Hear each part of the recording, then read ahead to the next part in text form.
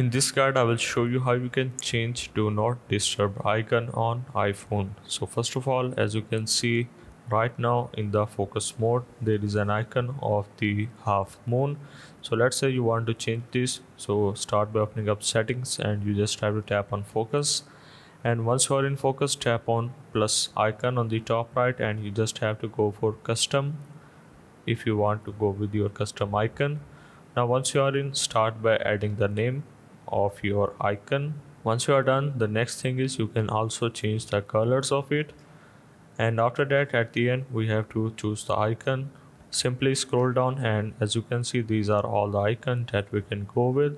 So let's go with this star icon as an example and tap on next button. After that tap on customize focus and you can now add all of your activity if you want to go with.